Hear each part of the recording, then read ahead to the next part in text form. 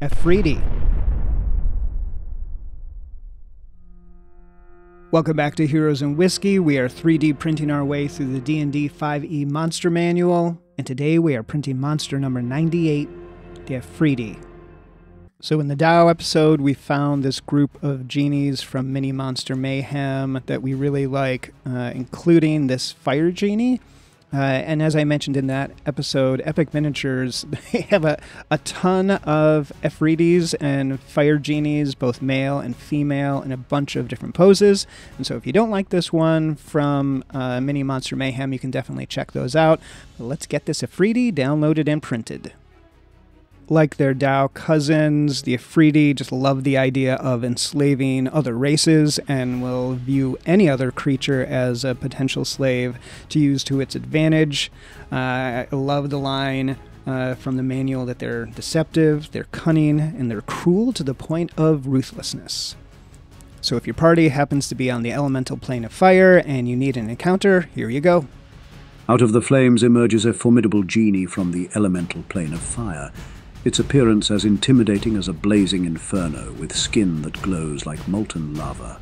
Inhabiting realms of unending flame and scorching heat, it commands the power of fire with a mere gesture, surrounding itself with flames that dance to its will. When it becomes aware of the party, the air around it shimmers with heat as it prepares to summon a wall of fire or hurl balls of flame, ready to engulf its foes in the elemental fury of its homeland. So she printed great, and I really need to tip my hat to Mini Monster Mayhem here. These genies are made up of, honestly, the most difficult substances to model in 3D. And every one has like tendrils and wisps heading in every direction, and so they border on chaotic and stylized, and they were really able to pull it off really well.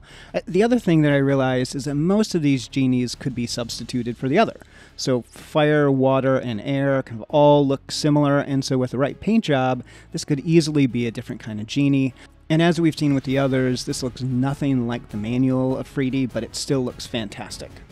And like the others, I'm shocked at how well it printed. It does come in two pieces, the genie with all of the flame wisps or whatever they're called, and then the base, but you can see everything's headed off in a different direction, and there were just no issues with the print at all. So kudos to Mini Monster Mayhem for a detailed figure and a flawless print.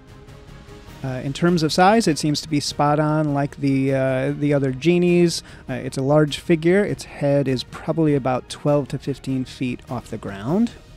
And in terms of resources, it did cost us $9, which, as I've said, is a lot for one figure, but not necessarily figures of this size and quality.